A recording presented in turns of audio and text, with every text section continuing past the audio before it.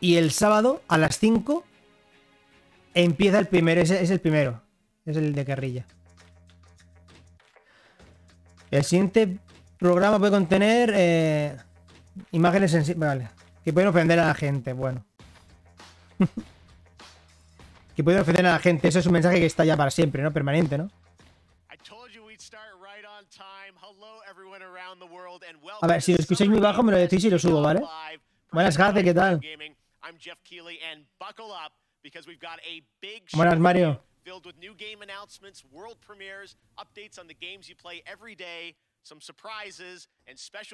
Lo subo un poco más, ¿ok? Vale.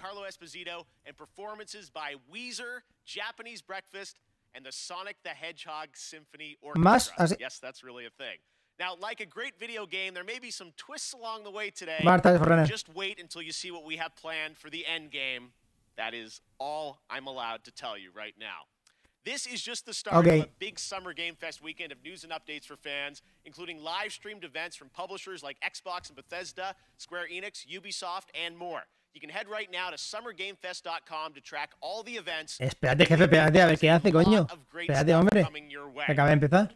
But today, we kick things off with a big 90-minute cross-industry showcase meant to put platforms and rivalries aside. Ah, ha hecho 90 minutos. Updates and news for you, no matter if you play on Nintendo Switch, PC, PlayStation, or Xbox. The biggest games in the world will be here, and some of the smallest ones too. Perfecto. Ya está, ¿no? Ahora sí, ¿no? Ya está.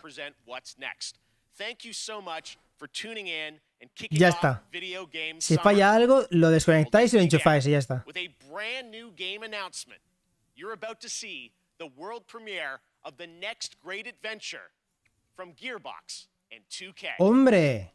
El próximo juego de Gearbox y 2K, a ver. A ver qué... A ver. Alien Colonial Marines 2. No, no es eso. Eso no es. Borderlands 4. Borderlands 4, ¿eh? Tiene pinta, ¿no? No puede ser, ¿no? No tiene pinta. Es el Sadie, pero no creo que sea... Pues sí. No creo, ¿no?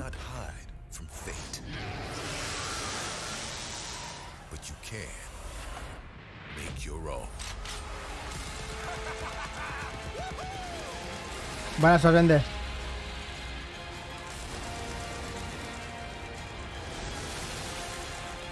No, creo que no es... Creo que no es...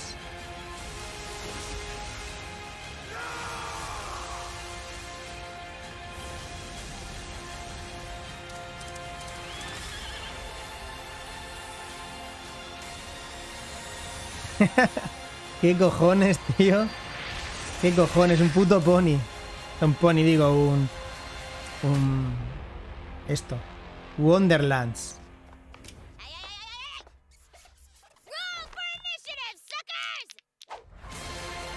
Ah. Entonces es como una... Es del universo de Borderlands. Es del universo de Borderlands. Buenas, Alejandro. What's up, baby? How you doing? What's up? What's up? So I think the big question everyone's going to have is, what is Wonderlands? What can you tell us about it? Sí, un spin-off, exacto, un spin-off. It's a high fantasy take on a looter shooter, as you saw, and if you're a fan of Borderlands, es un looter you'll shooter, recognize some fantasy elements inspired by Assault on Dragon Keep, which was the Borderlands 2 DLC that was beloved by the devs, and so this kind of inspired Wonderlands. Now, I think the elephant in the room is this a Borderlands game? Is it not? How does it relate? So it actually isn't. It's its own standalone game. And people that love Borderlands are going to find lots of elements to love about Wonderlands, but it's its own thing. Tiny Tina's got her own thing going on now. So it's got its own mechanics. There's spell casting. You can customize your character this time, which is super exciting. And yeah, so if you love Borderlands, you're going to find stuff to love in this. And if you've never played a Borderlands game, this is a great place to start. Okay, well, Tiny Tina gets her own game, which is fantastic. Yes. What is her role? Why does she get her own game? So she is your bunker master. She is kind of guiding the narrative and changing Pero it on a dime. no he entendido. ¿Han dicho si es un FPS? And she's just taking Si lo han dicho no lo he escuchado. which is an amazing cast, through this wacky world, and she's taking you on an adventure to defeat the Dragon Lord. Who is that? I don't know. You'll have to play. Lo estoy viendo como lo transmite YouTube. En principio sí. En principio sí va a 60, pero no lo sé. Feels like such a big experience. So this was a bit of a tease, announcing it's out there. When will we find out more about this game? Hopefully this summer, and you can find out a lot more at playwonderlands.com if you'd like. Okay. Este verano sale. Stay tuned for updates. ¿En serio? Early 2022. ¿Tan pronto? Look forward to next year. Ash, thank you so much for joining Ah, us next in year. person. Next year, verano del año que viene, entiendo. Later this summer on that game. Next All right, summer. well, now Vale, it is vale. time for Verano del año que brand viene. new game announcement. This one you probably are not expecting. A classic 90s franchise is coming back to life as a grid-based tactical strategy title for Steam on Va PC. suave, hombre, por This is supuesto. an Aquí siempre lo insanely mejor. fun trailer. I hope you'll enjoy it.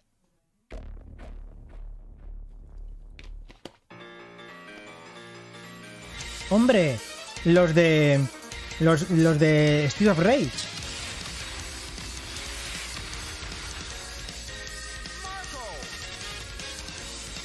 Ah, coño, esto son los de Metal Slug. Metal Slug, ¿no? Sí. Metal Slug.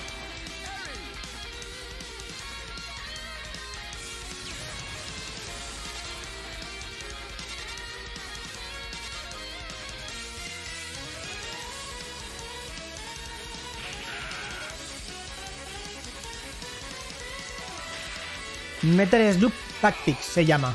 Se llama Metal Slug Tactics.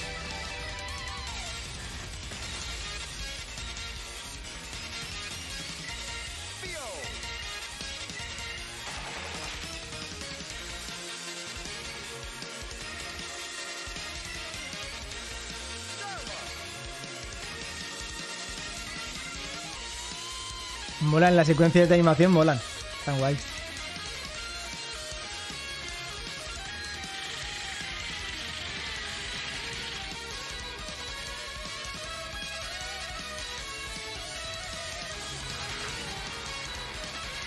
Sí, exacto, estilo anime entero, sí, cierto. Es verdad.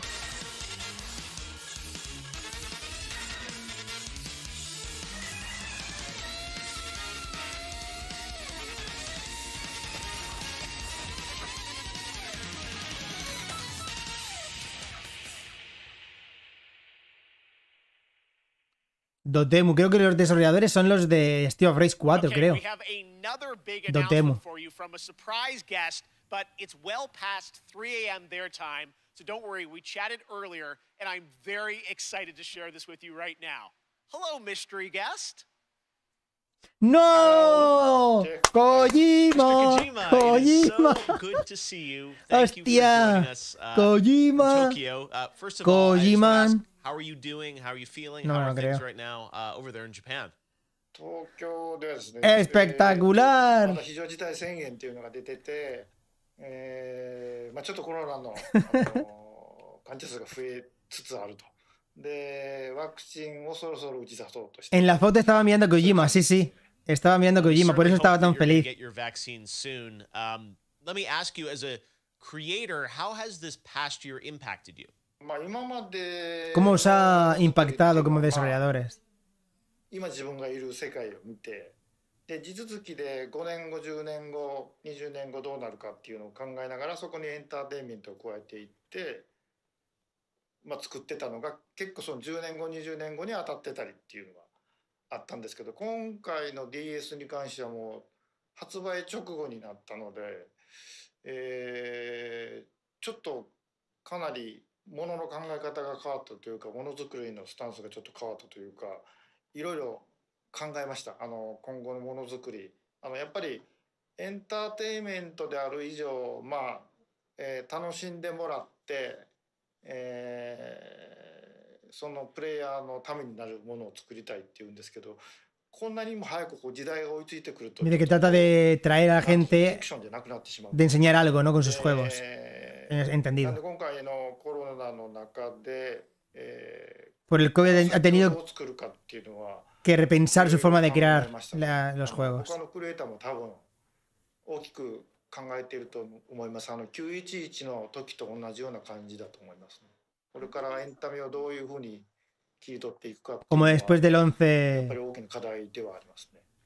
Well, I know we are all very curious about what the next era of Hideo Kojima entertainment is going to be.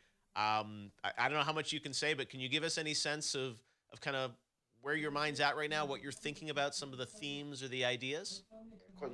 Mostrar un tráiler, ¿no? De su próxima creación o algo, yo que sé, un tease. 一歩一歩進むものじゃないんですよね。やっぱりその911の時もそうですけど、このコロナでガラリとあらゆるものが変わっていく。ものすごいスピードで変わっていく。Dice que después del COVID ha tenido que adaptar, ¿no? Lo que piensa, la forma de crear sus cosas, igual que después del 11S. それをどうするかというその予測ですね。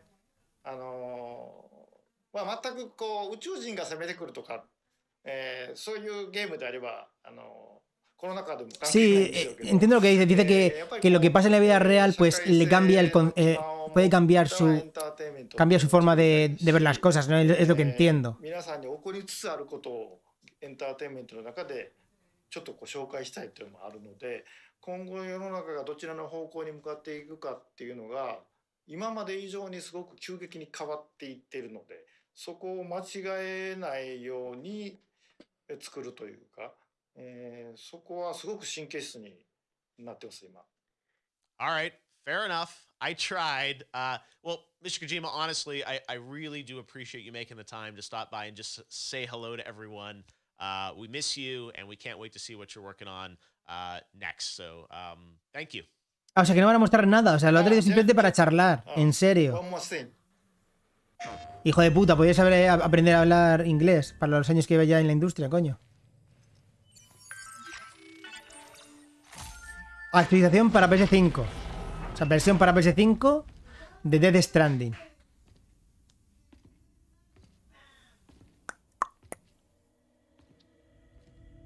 O un DLC. O un DLC. O sea, versión para... Actualización para PS5 o un DLC.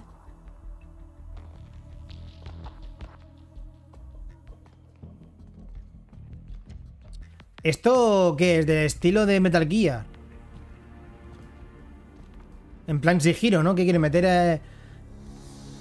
¿Sabéis? Quiere meter el estilo Metal Gear a Death Stranding. ¿Sabéis?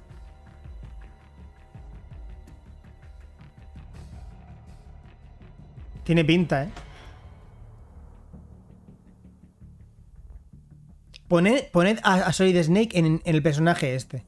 Poned a Solid Snake. A ver. Frágil. No me lo creo. No me lo creo. No te escondas en la caja. No me lo creo. No me lo puto creo. No me lo puedo creer. No me lo puedo creer. ¿Te vas a esconder en la caja? No me lo puedo creer. No me lo puedo creer. No me lo puedo creer. ¡Qué innovador, tío! Espectacular. Y la música del estilo, ¿sabéis? La música es muy del estilo de Metal Gear.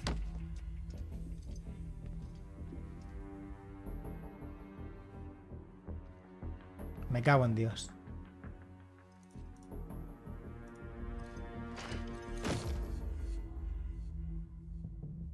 ¿Y qué? ¿Y quién te coge, crack? Es retrasado. Hostia. ¿Qué pensaba que la...? Ahora le da la vuelta, ¿no? Ah, no. Ah, vale.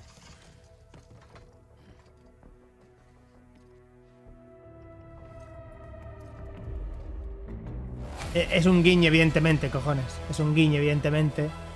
Pero madre mía, en fin, de verdad. Director's Cut. Snyder's Cut. La madre que me parió.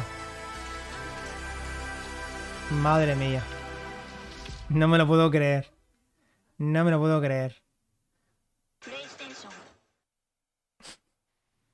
There you have it. Death Stranding director's cut finally confirmed. No creo. I'm told the full reveal is just weeks away. Stay tuned. All right, next. It's my honor to welcome to Summer Game Fest a legendary actor who dedicated a whole episode of his Disney Plus show to exploring the world of gaming and has been hasta guay, coño, el pequeño guiño a Metal Gear, coño, está bien. Here at Summer Game Fest. Jeff Goldblum, how are you, my friend? Thank you. Hostia, so el de Jurassic Park. Joffrey or Geoff or sorry, I think it's Jeffrey. Hey, maybe it's Jeff. Hi, Jeff. Thank you so much, sincerely, for having me here. I'm thrilled to be here. Hey, I was watching your show, and I was wondering if there might be some video game world premieres, as you say. And sure enough, yeah, there is. There is. Yes, we do like our world premieres around here. Any chance you brought one with you today? Well, it's funny you should say that. Yes. Jurassic World 4. Yes, I do. Un trailer, if you don't mind, I've got something here. I'm going to read it on this. There's a little bit of a teleprompter. Más interesante si sale 80 euros. I don't want to get it wrong. I'm very meticulous about this. So, here's a dramatic reading of this game announcement. Ready? I'm going to make the game announcement right now. Hello. I'm here to welcome you to a very different world. It's going to elevate you to new heights. It's going to submerge you to new depths. Maybe even challenge you to control qué juego presenta. Actually, it's going to certainly challenge you to control chaos. It's a world so-called evolved. Take a look at the, you guessed it, world premiere. World premiere. Pre-render footage. Cuidado, In engine. We ignored all the warnings. Mira, Jurassic Park, ¿no? Un juego de Jurassic Park. O básicamente un juego de dinosaurios, sin más. Ah, es Jurassic no sé qué 2. El juego de estrategia este de gestión. ¿Sabéis cómo se llama? ¿Cómo se llama este juego de... que lo jugué, coño? ¿Jurassic Evolution o algo así? Jurassic Evolution 2. O algo así. ¿Sabéis de qué juegos hablo? O Jurassic World Evolution o algo así. Estaba guay, la verdad es que lo jugué bastante. Jurassic World Evolution 2, eso es. Estaba bien, estaba bien. Lo jugué bastante, lo jugué, yo no sé, lo jugué fácilmente, lo jugué unas 15 o 20 horas, en 2021. Está guay, Para todas las consolas, menos para Switch. Oye, sinceramente va bien de World Premiers, para lo que yo me esperaba, Para lo que yo me esperaba.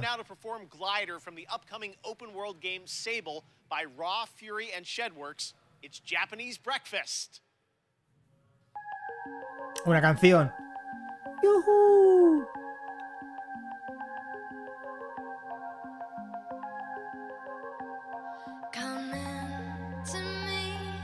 Uy.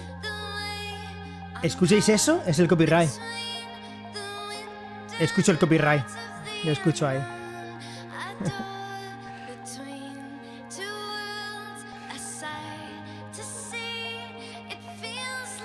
De momento no. De momento está siendo ya mucho mejor. De momento está siendo mucho mejor que el año pasado. El del año pasado fue horrible.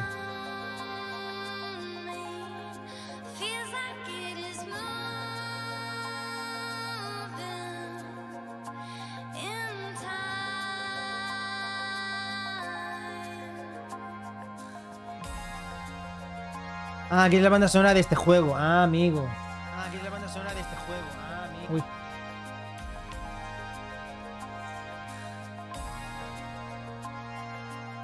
Espera, te voy a poner esto.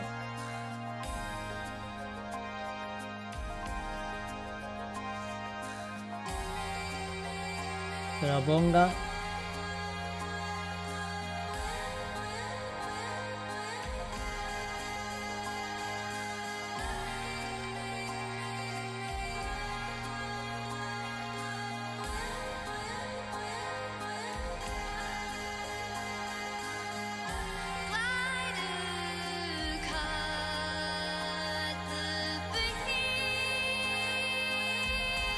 Perfecto, esto es lo que yo quiero. Un concierto.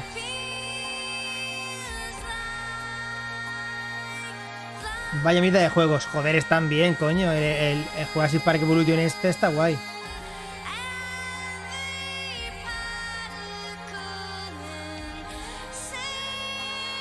No creo. No creo.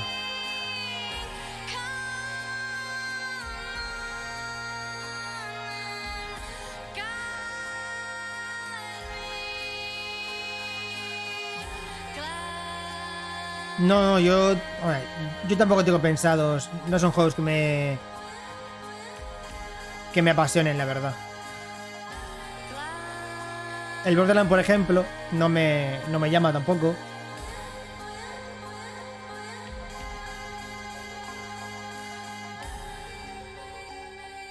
Perfecto. Hasta luego.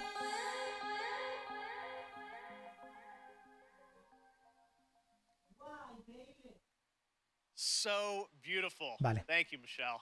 Sable will be released on September 23rd this year. That's some news for you. And to learn more about this amazing game, watch the Tribeca Games Showcase. That is tomorrow, where Sable was named an official selection of the Legendary Festival.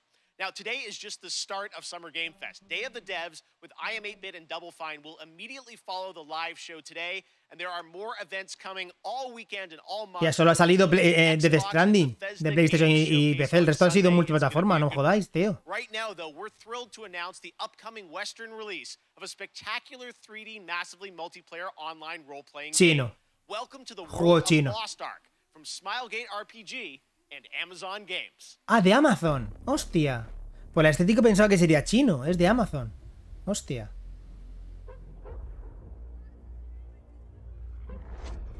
Ah, isométrico.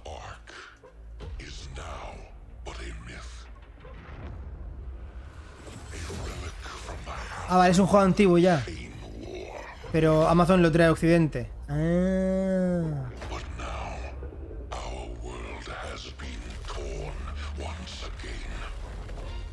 Y con vista isométrica, esperaba que fuese algo al estilo más clásico MMORPG.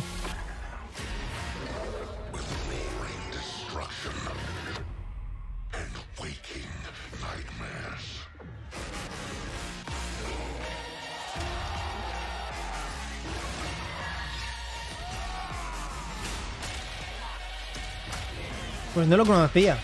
O sea, ni de nada, o sea, ni de oídas.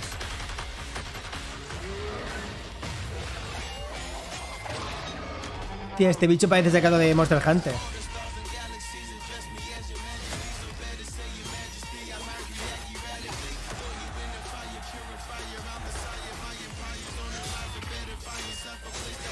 Pues básicamente lo que hace Amazon es editarlo y traerlo a Occidente, básicamente.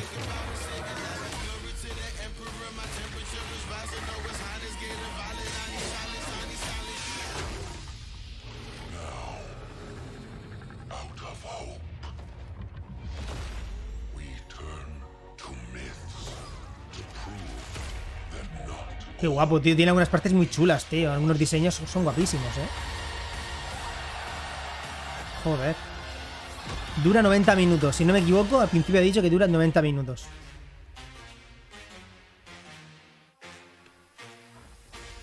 PC. Amazon Games, O sea, es un MMO, pero con vista isométrica. That's kind of like Prime Gaming. If you're an Amazon Prime member, and most of you probably are, you get a ton of gaming goodies every month. This month you can download Battlefield 4 and Batman the Telltale series completely. Podéis descargar, si sois de miembros Prime Gaming, tenéis para descargar el Battlefield 4 y el Batman. Además también podéis suscribiros al canal gratuitamente, ¿sabéis? Si tenéis Amazon Prime. This kickoff show would not have been possible without the Prime Gaming folks believing in my vision for a new way to bring you the news this summer. So, head over to gaming.amazon.com to check out all the perks and free games, which change every month, but you get to keep them forever.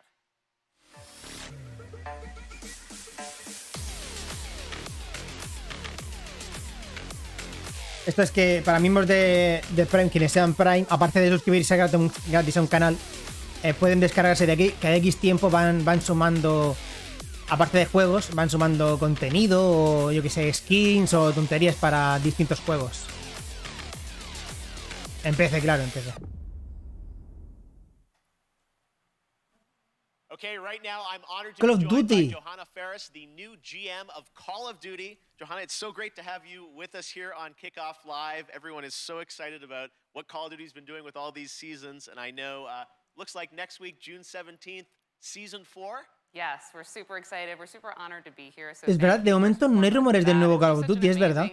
No hay rumores ni siquiera del nuevo Call of Duty que yo haya visto. Growth and dynamism across the entire brand, you know, from premium title releases to everything we'll talk about today, with Warzone, with mobile, with esports. So it's just super incredible, all the work, and shout out to everybody in the Call of Duty family who makes it happen every day.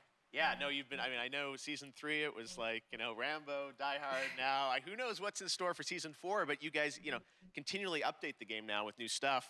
Season 4 is coming next week. What can you, this is first info on it, so what can you tell the fans watching around the world? Yeah, we're stoked. It's jam-packed with new content across Cold War and Warzone. You know, you've got new weapons, we've got new maps, we've got badass new operators. I'm super excited about the hijacked gulag. We've got expanded zombies content for everybody who loves that part of, you know, the gameplay experience. So we're thrilled, and I'm excited to bring it forward a little bit here today. I know, we've got the first look world premiere trailer of Season 4, so let's take a look at that now. Está siendo un evento mucho mejor que el año pasado, ¿eh? Claro, las expectativas están tan bajas. Son tan bajas las expectativas que ya.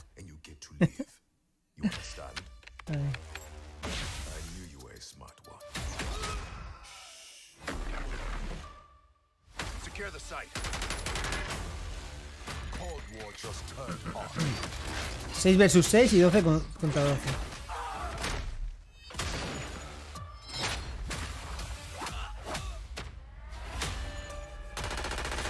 Son escenarios competitivos. ¿Esto está ya? ¿O se estrena ahora? Esos escenarios 2 contra 2, 3 contra 3 y 6 contra 6. Porque yo estoy yendo más hacia el competitivo. Wow.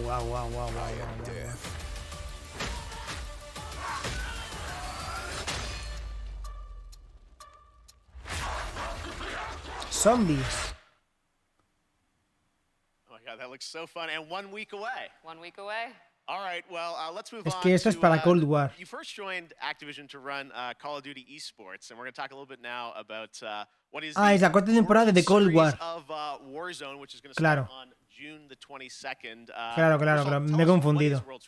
Yeah, we're super excited about it. It's really a new way for us to highlight competitive Call of Duty. You know, we've got great success going with Call of Duty League, and now we've got some of the biggest names in gaming battling it out in Verdansk for what will be the biggest prize pool in Warzone since it's launched, right? So we'll talk a little bit about what that entails, but no sé, me parece pronto para decir eso, ¿eh? Me parece bastante pronto para decir eso. Dudo mucho que Battlefield mate a COD en ningún momento.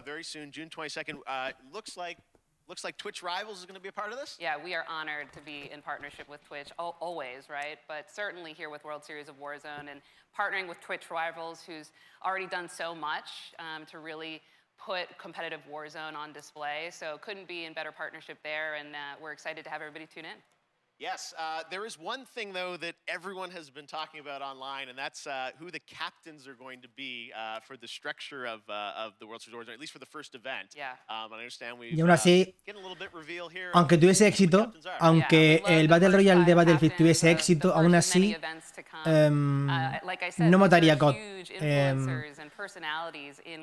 Son estilos muy distintos. Battlefield y COD, yo pienso que, vamos, son estilos muy distintos y ya está. Básicamente.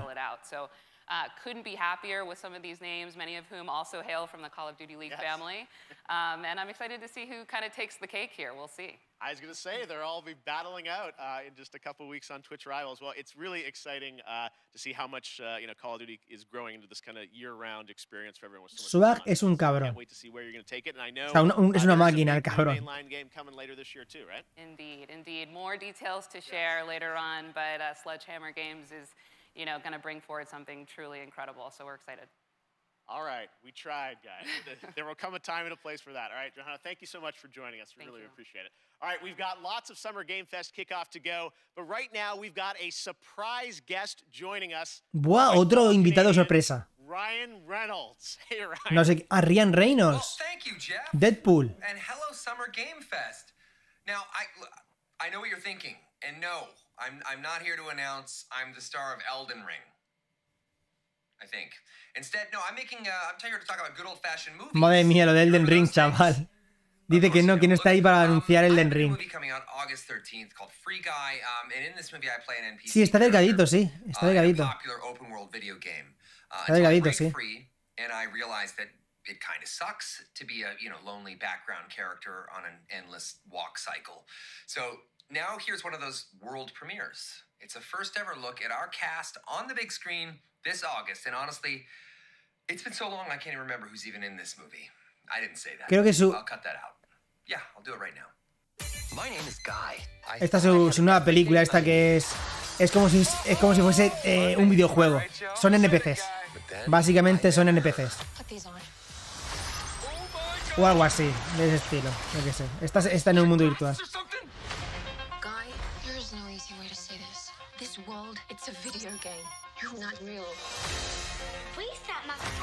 Exactamente. Are we talking about God? You've met God? Yes, he's an absolute troll. Trolls exist. We can save our world, but we have to fight together. I don't even know what's happening right now, but I love it. ¿Sabéis a quién me recuerda la chica? La chica me recuerda a la chica de Devil May Cry, a la de Devil May Cry 2. Hombre, ha salido Ninja. Ha salido Ninja y otro streamer. Ah, vale. Son streamers, vale. Vale, salen streamers famosos. Vale, vale.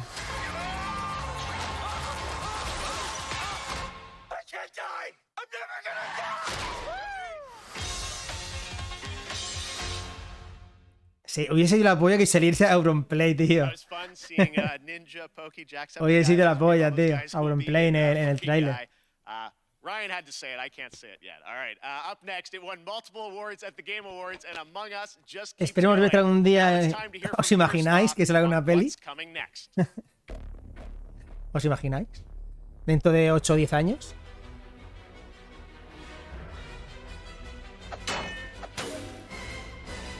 No, Alex el Capo Dayo no, esos no. Aparte, Alex el Capo salió en Cyberpunk 2077.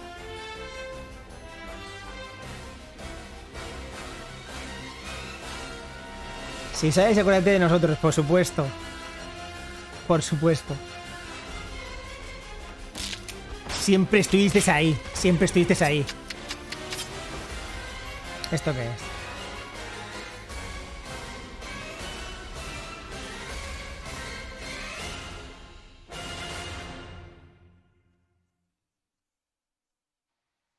Lots of fun ahead. And speaking of Among Us, last year you may remember the very rare Jeff Keighley mask was available as a Twitch drop around the Game Awards, never to be seen again. In fact, I often hear on Twitter from people who get booted from games with the mask because folks think they're hacked. Una máscara de Jeff Keighley para el Among Us. The mask is back. Just head to Twitch, connect your account and watch 15 minutes or Aún me acuerdo cuando estabas en Mixer y sí, es verdad, tío, es verdad. Hijos de puta, Microsoft me jodieron ahí 1 año y medio que estuve en Mixer, cabrones.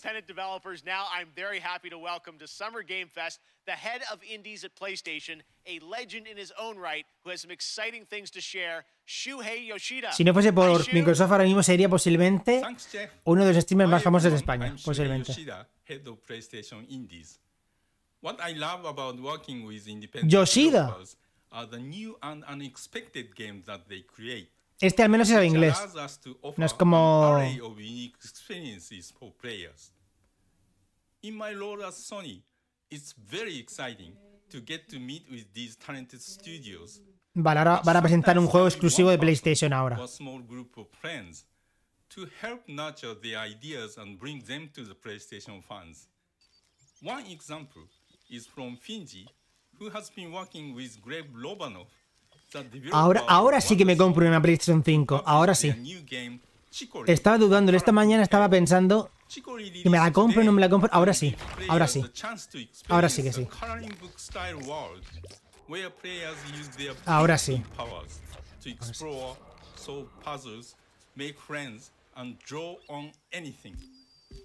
Check out Chicoria Colorful Tale on PlayStation 4 or PlayStation 5 after the show. As a huge Soulspawn games fan, va a estar disponible después del evento en PlayStation 4 y PlayStation 5. The developer Ska Studios has been hard at work on a new title, which I'm proud to present to you, Soul and Sacrifice. Soul and Sacrifice, un nuevo juego. Soul and Sacrifice... Es de los creadores de... Vale, sé quiénes son. Vale, es de los creadores de... Sé qué juego es, pero no me acuerdo el nombre. Creo que sé qué juego es. Es un juego que salió estilo Bloodborne. No me acuerdo ahora mismo cómo es. Esto. Eso, Saltan Sanctuary. Esos son.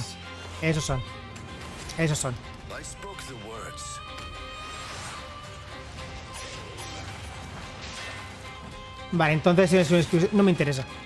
No me gusta este estilo. El apartado artístico no me gusta. El apartado artístico.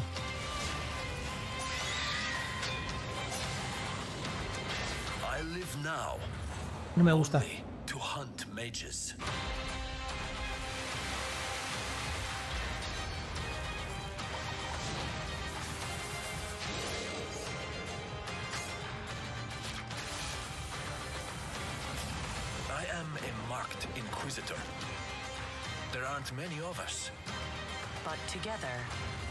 Ah, cooperativo y online.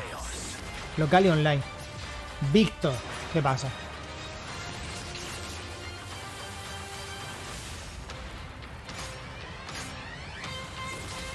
A mí visualmente no me gusta. O sea, no es por lo oscuro que es. Es por... En 2022 para PlayStation 5 y PS4. Ska Studio. Este es exclusivo temporal. ¿Tú sabes lo que pasa a la madre de Tenerife y sus niñas? ¿What? ¿Y eso qué es? No sé quiénes son. ¿Qué pasa a la madre de Tenerife y sus niñas? No sé ni quién es Tenerife ni quiénes son sus niñas. ¿Lo de las niñas desaparecidas? Sí, ha salido con 3 o 4 juegos. No tengo ni idea. Simplemente sé lo que hay, ¿no? Que están desaparecidas y ya está.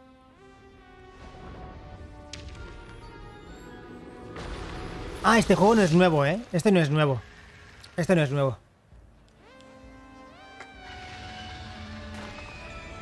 Han encontrado el cadáver de una de las niñas. Qué putada. Qué pena.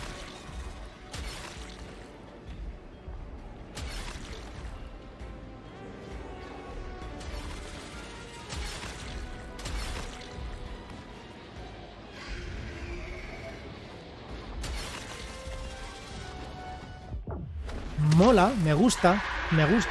Si tiene buena jugabilidad, me gusta. Pero este ya se anunció hace ya medio año o por ahí, ¿eh? Este ya tiene anunciado un tiempo. Now this week there is a ton of video game news, but there's also a big game launching across console and PC, Chivalry 2, which brings 64-player multiplayer medieval battles to life. Sledgehammers, swords, axes, you name it, and it comes from Torn Banner Studios in my hometown of Toronto, Canada. Here's a look at the launch trailer for Chivalry 2, which you can play right now. ¿Cuál? ¿Qué juego? No lo he entendido. Ah, Chivalry 2. Ah, vale. Chivalry 2. ¿Lo habéis jugado el Chivalry? El 1 fue muy sonado y tal, pero no sé, no me llama lo más mínimo. El 1.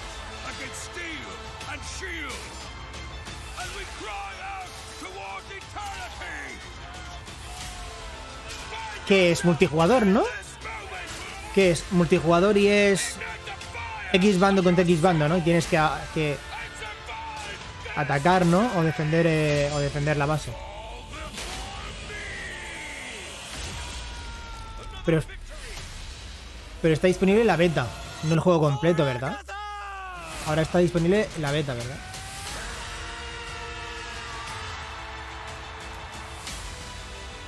...64 jugadores. Entonces sea 32 contra 32. Toma, la cabeza, tira una cabeza. A la cabeza. ¿Eso es un cabezazo?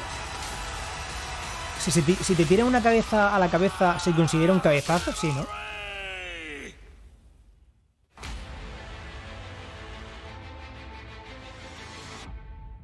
Vale, está ya disponible, no es beta ni nada, está ya disponible.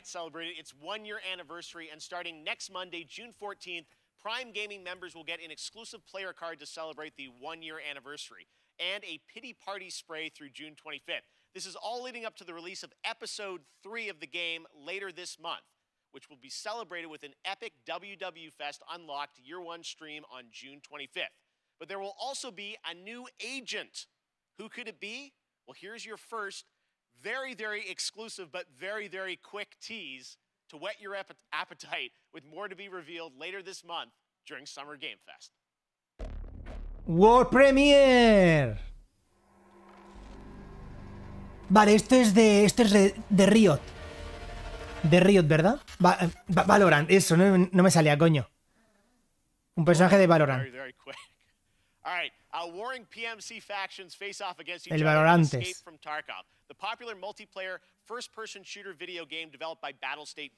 Que va a llegar a PC, va a llegar a móviles. Que Valorant bien podía llegar a consola, la verdad. No entiendo por qué. World Premiere. No sé por qué no llega ya a consola, la verdad, el Valorant. O sea, es un FPS, free to play, o sea, creo que la están cagando ahí bien gordo por parte de Riot. ¿Y esto?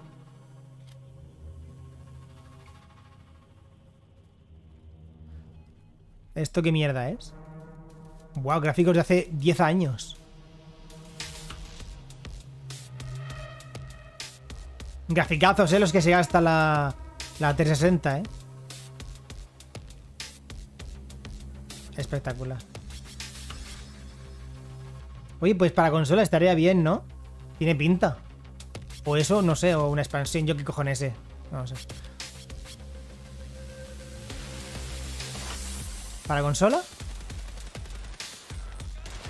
Este es el juego en plan hiperrealista, ¿no? Este que te pegan un tiro al pie y te mueres, ¿no? Si no te curas y cosas así.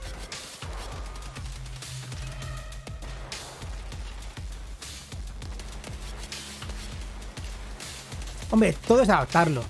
No creo que sea muy complejo, ¿no? No creo que sea muy complejo adaptarlo a consola. Es un FPS. No sé. Lo adaptan y ya está. No creo que sea muy...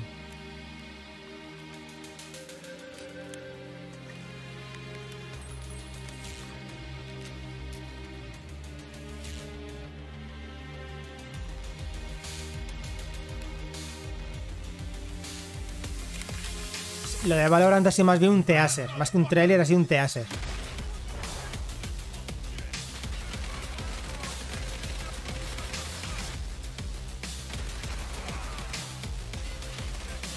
Ah, entonces no tiene nada que ver. O sea, entonces no tiene nada... O sea, pueden hacerlo sin problemas.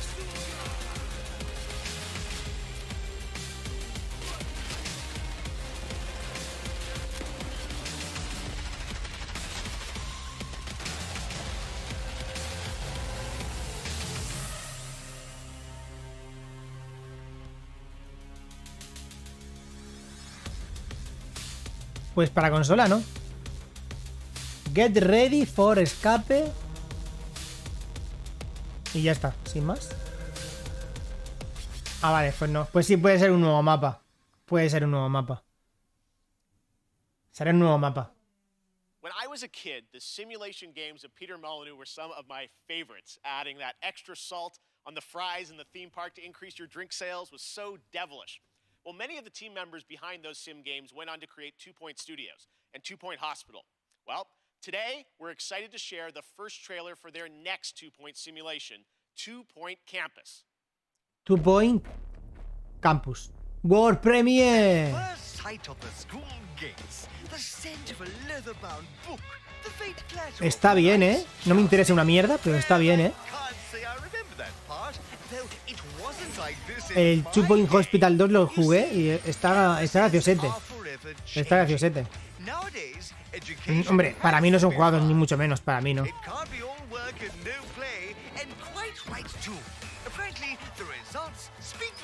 Pero a quien le gusten los juegos de gestión y expansión de ciudades y tal, pues les gustará.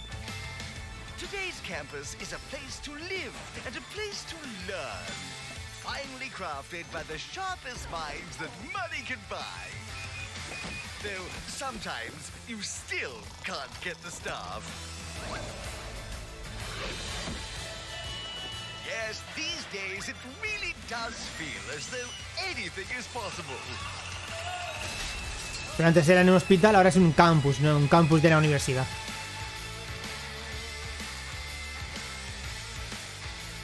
Entiendo. O un campus de yo que sé. ¡La droga! Está escondiendo la droga.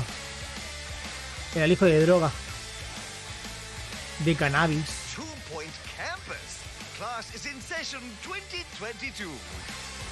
En 2022. Para todas las consolas. This year, I am thrilled to have Netflix as a part of Summer Game Fest. They have been doing an incredible job adapting games with series like Castlevania and the Dota anime. Well, there is a lot more coming, and you don't have to wait long to find out more. Tomorrow, I'm honored to be guest hosting Netflix. Dice que Netflix ha hecho un buen trabajo adaptando algunos títulos, algunas cosas de los juegos como Dota y Castlevania. Which, spoiler alert, this show is going to be an absolute sensation. I can't wait for you to see it. I'll also sit down with the team behind Arcane, the League of Legends animated show coming later this year. We might also have updates on la serie del LOL. The live-action Resident Evil series. Geeked Week is streaming live tomorrow at 9 a.m. Pacific, noon Eastern. Here's a little sneak peek. Tengo ganas de ver la serie del LOL y de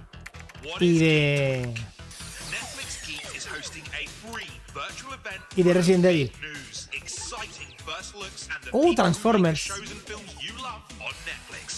Comics, games, movies, zombies, animation, sci-fi, fantasy. ¿Splinter Cell? Acaban de anunciar una serie de Splinter Cell. Acaban de anunciar una serie de Splinter Cell, ¿no?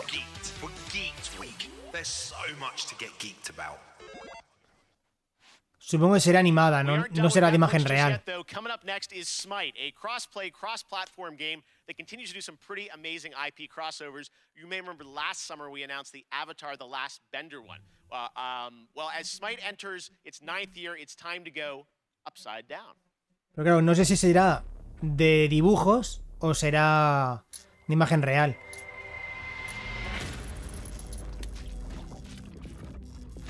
¿Un videojuego de Stranger Things? Ah, un videojuego no será una serie animada, supongo. ¿O es un videojuego? Una serie, ¿no?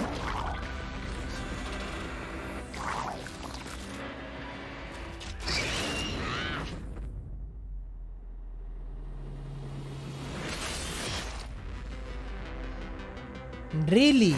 No me jodas. ¿Una skin de 13? Ah, no, skin, no, personajes. Personajes de Stranger Things en Smite. Joder, no me lo esperaba, la verdad. Yo sí he jugado. Está bien, está bien.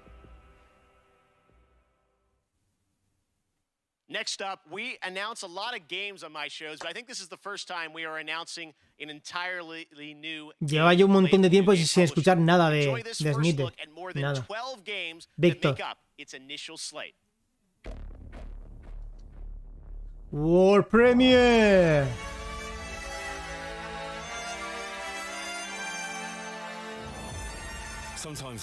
Wow. Este juego es chino. Este juego es chino.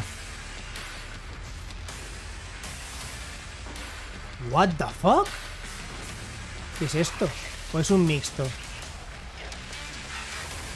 Ah, no, están juntando un montón de cosas, ¿eh? Están juntando muchas cosas. A ver.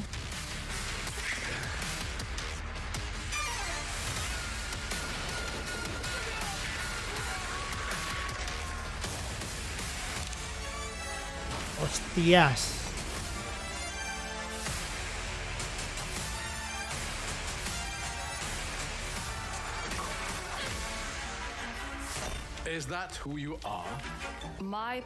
Están juntando muchas cosas. Es un mixto de algo. No sé por qué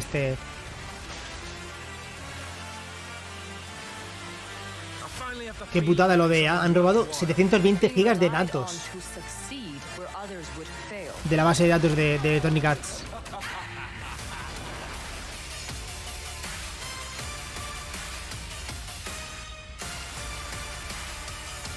Kingdom Come Deliverance, Dolmen, Cross no sé qué Legend, Iron Harvest. ¿Esto qué cojones es? Un pack. Codename Final no sé qué. En Castle.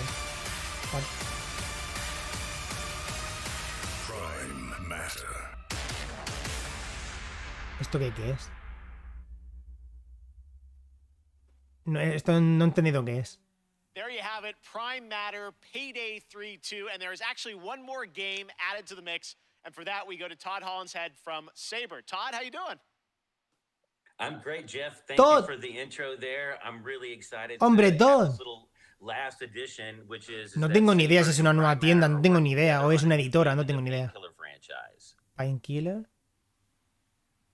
All right, very cool on that. And there are more details on Prime Matter coming tomorrow with a stream at noon Pacific, 3 p.m. Eastern, and I will be stopping by. Next up is a brand new IP from a brand new studio, Stray Bombay. It's coming this fall Una nueva only IP. to Xbox, PC, and Game Pass on day one. It's called Vale, es un indie. A 4-player cooperative first-person shooter set aboard a massive starship stranded at the edge of explored space. You team up with your friends in an infinitely replayable fight against alien hordes to unlock perks, weapons, and new ways to play that you can share with your team. Here is the Vale, un juego cooperativo, un FPS cooperativo en primera persona que sale a finales de este año en Xbox, PC y no sé si ha hecho algo más y se estrena en Game Pass.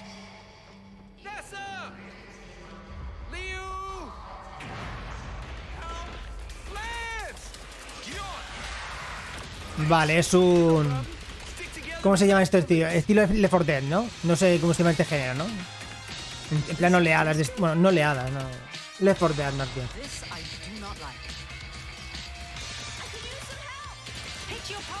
Ya...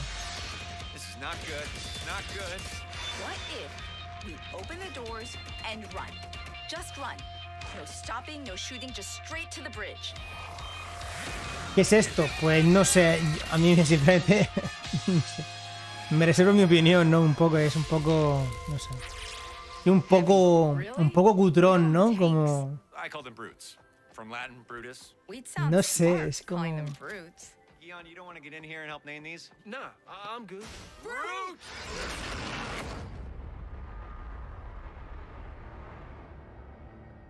No sé. No sé. Un poco mierdi, ¿no? Thanks for that chat and the team at Stray Bombay. Tomorrow, tune into Summer Game Fest for a special deep dive presentation on New World, a new open world MMO from Amazon Games set on the supernatural island. Este sí lo conozco, es un MMO de Amazon. Lo acaba de decir, pero lo conozco de antes, lo conozco. Supernatural island that is a world of wonder and horror. Once you arrive, it's up to you to unite warring human factions to take on a common enemy, the Tempest, who wants to unmake life. Scott and the team will detail updates to the game, including new mid and end game content, more PvE and expeditions, 5-player challenges with unique mechanics, bosses, loot, and more. 6 of these expeditions will be at launch, with the closed beta on July 20th and the public launch on August 31st. Beta cerrada en julio y lanzamiento en agosto.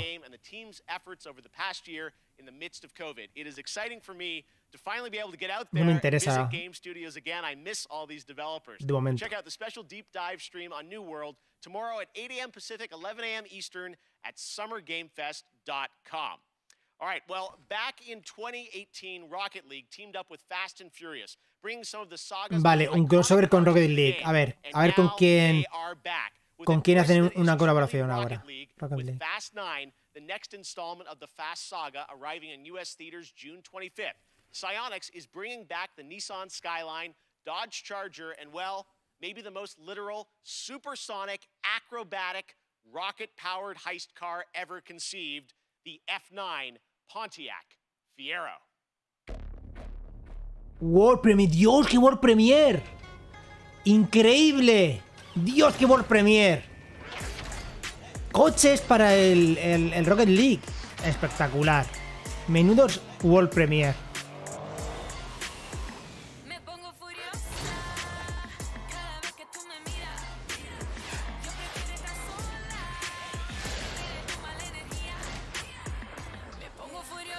Me pongo furiosa, me pongo furiosa.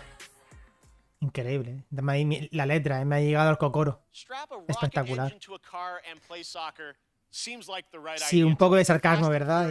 Three-car bundle arrives June 17th in Rocket League. Okay, next up, last year, a new Swedish company named Sharkmob released a teaser for their first unnamed multiplayer project in the Vampire the Masquerade universe. Vale. Tonight, we're putting a name on their first game with a brand new world premiere trailer. World Premiere, un juego de un MMO basado en Vampire Masquerade. In Engine. Bueno, tampoco es gran cosa, ¿no? In Engine. Bueno. For centuries we have lived in secrecy among you, maintaining the masquerade. We have influenced your society, fed on your blood, thrived among you, until now.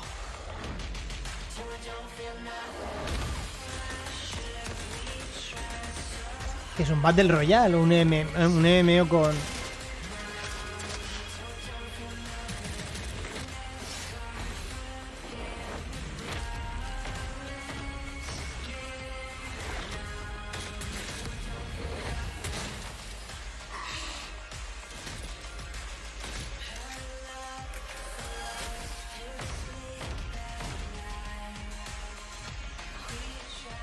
Dios, qué innovador.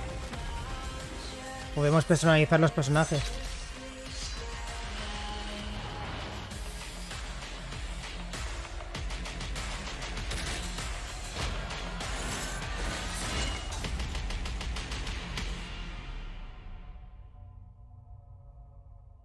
Sale este año. No me interesa. Ok, Mangox, hasta luego, que vaya bien. I can't wait to play this game, and we actually won't have to wait long. You can sign up now for the bloodhunt.com. No he jugado nunca a Vampire Masquerade, lo conozco, ¿no? De oídas. Available on July 2nd. Bloodhunt will be released later this year. Next, the latest horror game series from the creators of Until Dawn continues with The House of Ashes, part of the Dark Pictures anthology. This third game features American and Iraqi soldiers stranded in a cursed temple. Here's the story trailer with the exclusive reveal of the monsters lurking in the depths. A ver, otro World Premiere, chupito. Ah, ¿qué es el cuarto juego? El cuarto juego de esta gente.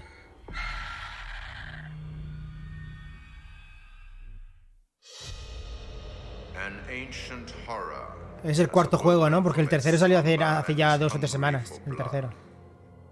Ese era el cuarto. Está siendo mejor que el del año pasado, pero lo más interesante para mí, aunque no me interesa ninguno en general, los más interesantes han sido los 3 primeros, más o menos. To descend into the unknown alone is extremely brave. Or extremely foolish. We're gonna psy out this shit. Brothers in arms, or will it be a case of each man for himself? Mañana es el evento de Cosmedia. Hoy no hay ningún evento más. Mañana es el de Cosmedia y el sábado hay varios. El sábado hay varios. Entre ellos está el de Ubisoft. El de Ubisoft y el de Devolver Digital. luckless souls fallen into? Y después del domingo, pues viene lo gordo, ¿no? El domingo, con la conferencia de Microsoft y Bethesda. Unless you can find the means to save them. Trapped beneath the earth, swallowed by the void. Will you find the path to salvation? No lo sé seguro. Creo que es a las 9, creo que sí. Creo que es a las 9. Aunque yo estaré de antes. Yo estaré antes, porque como hay 3 o 4 conferencias seguidas.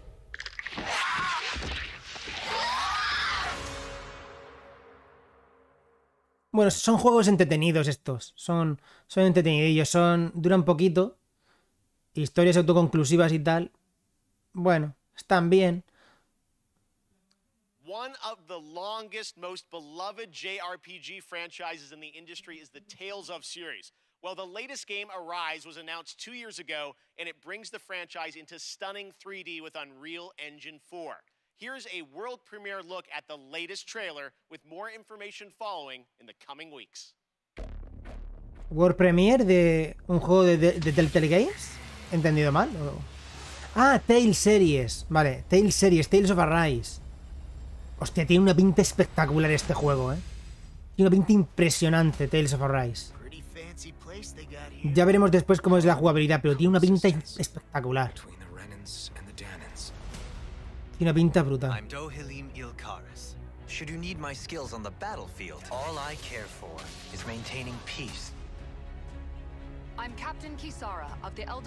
Waifu.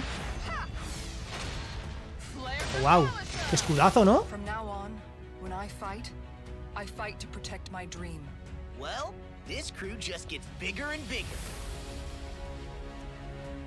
Me gustan los diseños de los personajes, ¿eh? Me gustan los diseños de los personajes, me molan.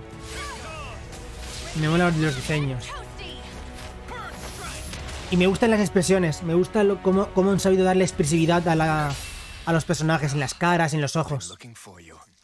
Que solía ser los fallos de estos juegos. Guau, qué pintaza el coño.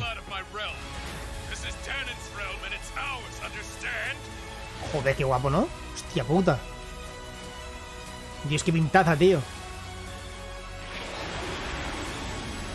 El tanque, el tanque.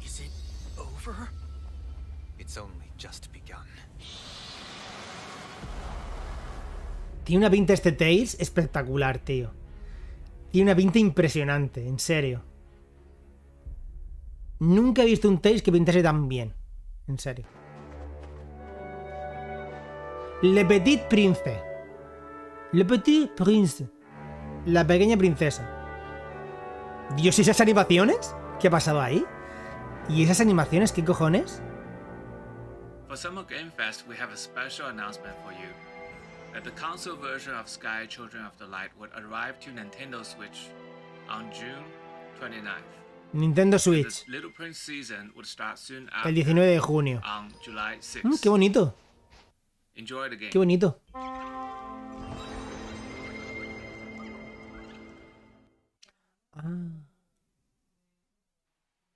One of the things I take great pleasure in is using a platform like this show to introduce you to new developers and studios with games that deserve the spotlight. That's definitely the case with this next title from a small Swedish studio named Wishfully. Planet of Lana tells the story of a young girl and her loyal friend who embark on a mission through a colorful world that's Vale, una amiga y un amigo que se embarcan en una aventura. Okay. Here's your first look at the Planet of Lana, coming to Xbox and PC in 2022. Vale, un juego para Xbox y PC que sale en un año, no sé dónde.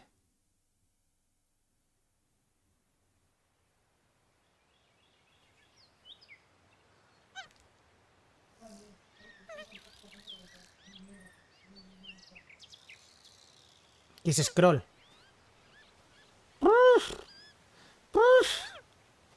Vale, es de los juegos que no me suelen interesar. A menos de momento.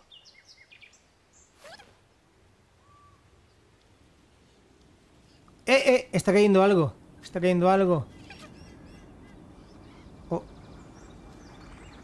Oh. Oh, oh.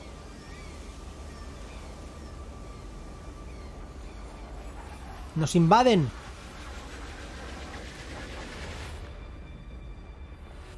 Thunderful and Wishfully. Vale, es una aventura típica, ¿no? De estas scroll. Ah, está pintado a mano.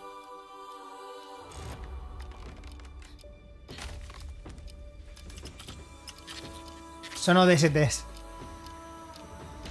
He pensado en Halo, He pensado en Halo,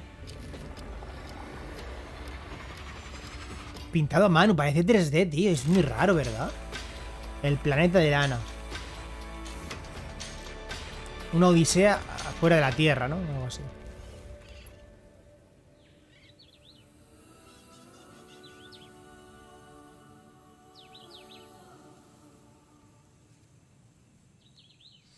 No parece a mano. No me interesa. De momento no me interesa. 2022, perfecto.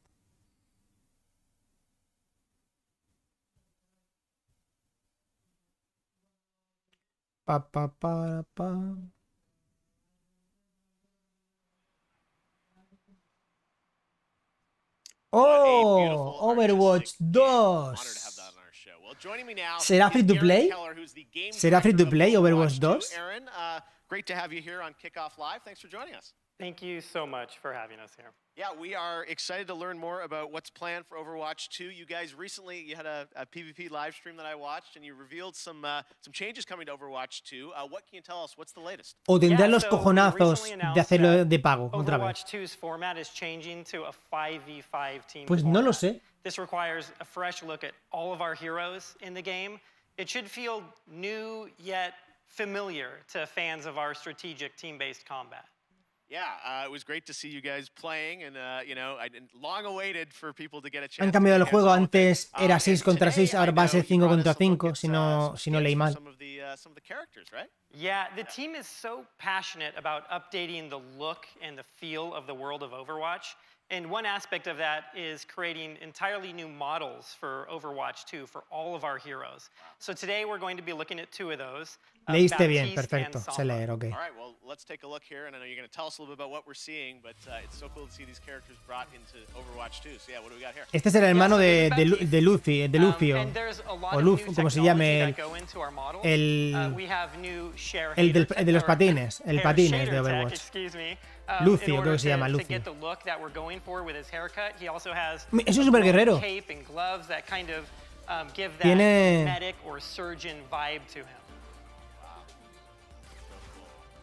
Ese Lucio. Thank you. Yep, so next up is Sombra. This was Esta a es la very de challenging Sombra. look for us to update. It's an asymmetrical design. There's so many layers of hair and clothing and technology in this. ¿Qué están mostrando? Simplemente rediseños de personajes. Circuitry and nodes embedded in her clothing. She's a world-class hacker, so it all makes sense. No, again, it's, you know, so great for fans to see these characters you know and love from the first game updated for Overwatch 2, and we can't wait to see more on the game. We appreciate you giving us a little sneak preview here, and I'm sure there'll be more later this year on Overwatch 2. You bet, thank you. Awesome. All right, thanks very much, Aaron. Now, recently I had Hacelo free to play, Blizzard, no seas gilipollas. Hacelo free to play. No seas gilipollas. And Ember Moon from the WWE. That's right, you didn't expect me to say that. But this game is a ton of fun, and it's coming to Game Se Pass está on riendo. June 22nd. Take a look. Le encontró un chiste por el pinganillo y se ríe.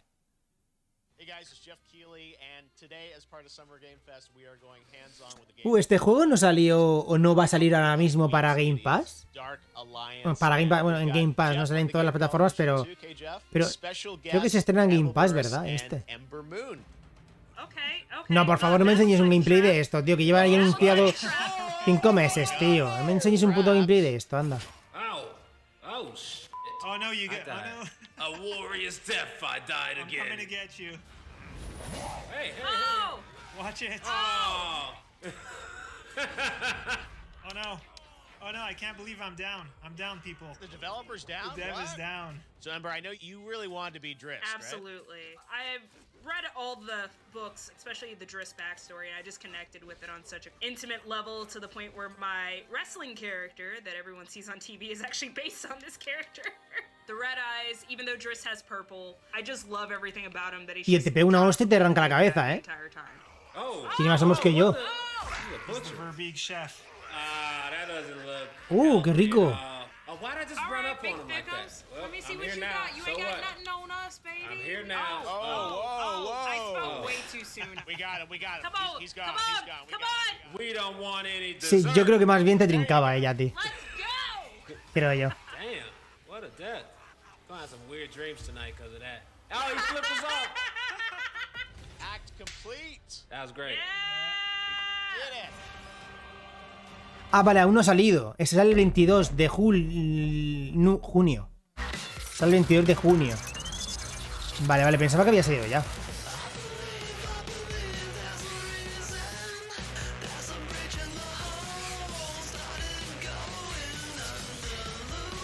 Nuevos personajes del Paladins. El Paladins es de los creadores de Smite, básicamente. Es la competencia que hubo a Overwatch. Bueno, la competencia, la respuesta, como quieras llamarlo.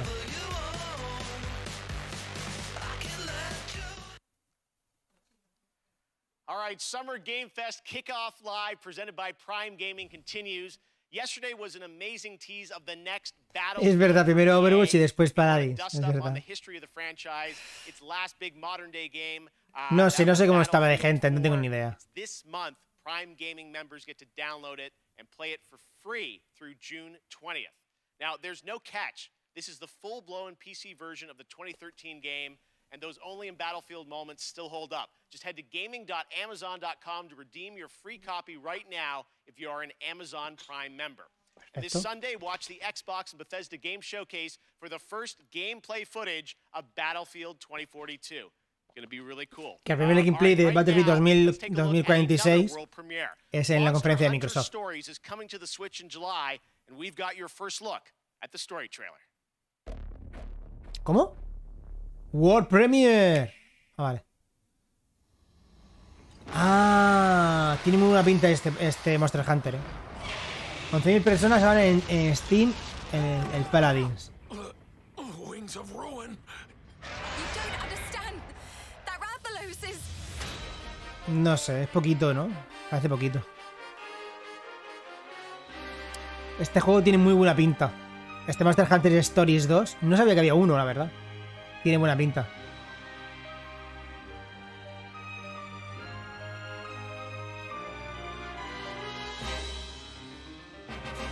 Sale en Switch y PC.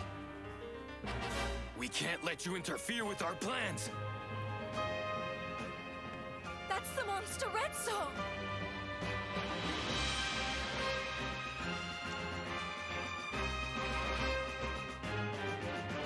¿Estará hecho con el Re-Engine? Porque si está hecho con el Re-Engine, artísticamente es totalmente distinto a lo habitual, ¿no? A Resident Evil, a los Resident Evil y Devil May Cry. No sé si estará hecho con el mismo motor. Supongo que sí. Igual está hecho con un Re-Engine 4. So, you're going to be born, huh? Tiene una pinta, tío.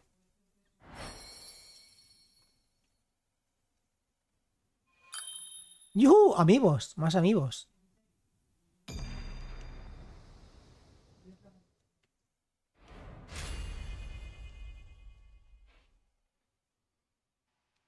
Next, this legendary rock band hits the road this summer on the Hella Mega Tour with Green Day and Fall Out Boy. But first, they came together with an indie developer to create stream-safe music for the community. Yes, you can co-stream this performance. So turn it up. Premiering their brand new, never-before-released song, Tell Me What You Want, from Wavebreak, this is Weezer!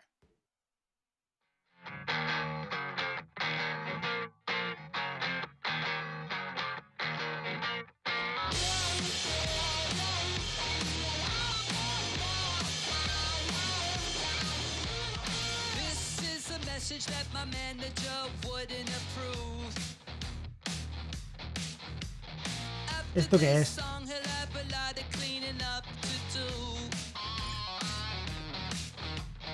O sea, es un juego de música. Es un juego de música que está libre de copyright.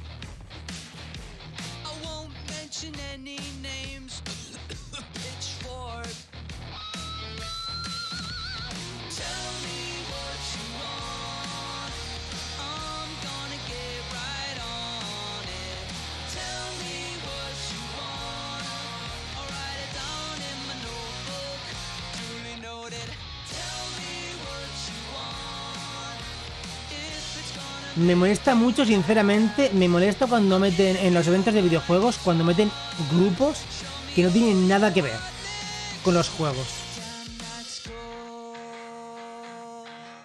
A no ser que sea un juego de música, que no sé qué cojones es esto. Porque bueno, si sale un grupo de música que es la banda sonora de un juego, pues bueno, tiene un pase, sinceramente. Tiene un pase, ¿no?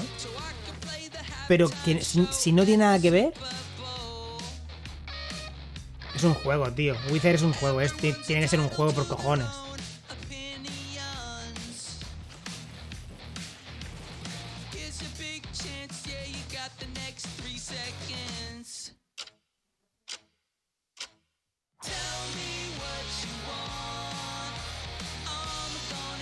Si no es de un juego, es una mierda esto. Si no es de un juego, sobra, tío.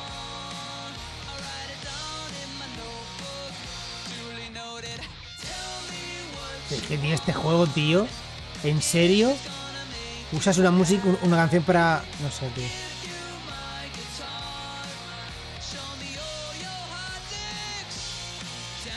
Yo me muero, en serio. O sea, se han gastado más en la gente para cantar el... Para que salga aquí que en el desarrollo del juego, tío. Ahórrate el dinero. Ahórrate los 2-3 minutos que te cuesta tener a estos 4 cantando aquí en el evento, tío. Ahórratelo. Y haz un juego de verdad. No sé.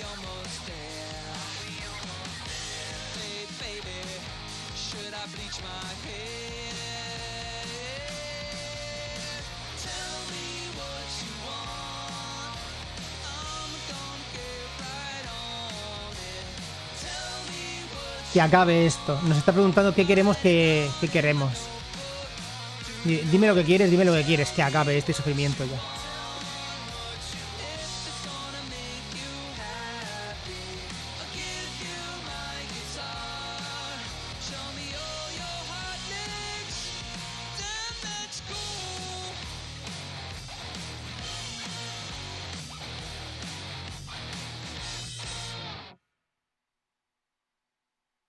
Lo compro. Día 1. ¿Qué cojones? Ya está. Lo voy a comprar día 1.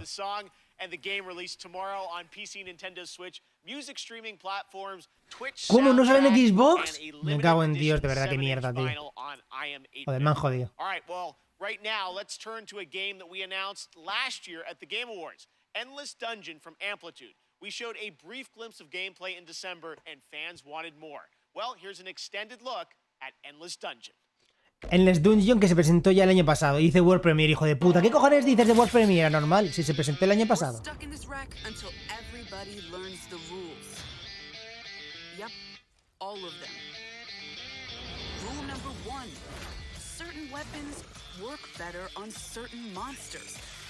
Vale, un juego de vista isométrica.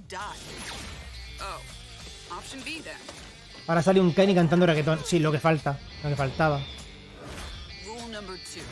Use turrets to protect that unstable dust bomb we call the crystal. Because it's their catnip. And if it goes, you go. Yep. Just like that. Será el típico juego, ¿no? Con vista isométrica, el estilo Diablo, ¿no? Cooperativo de hasta 4 jugadores. Even if you've got the guns, the turrets, and the crystal, you can't do everything by yourself. If you fight alone, you die alone.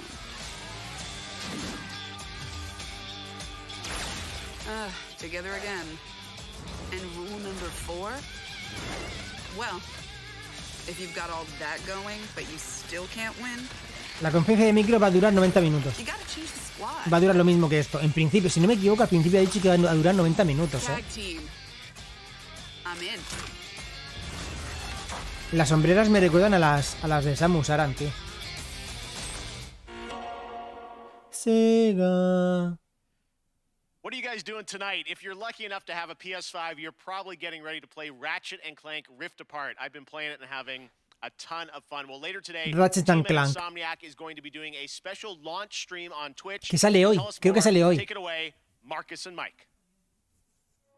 Hey Jeff and everybody watching Summer Games Fest Kickoff Live.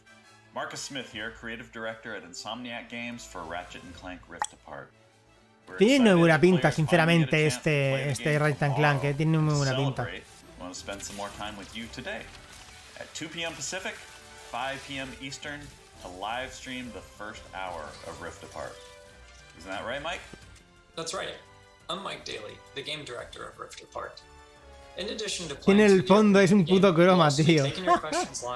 Es un croma el fondo, tío. No están en las oficinas, es un croma, tío. At twitch.tv/insomniacgames at 2 p.m. Pacific, 5 p.m. Eastern. Ok, jefe, que aproveche. Y thank you.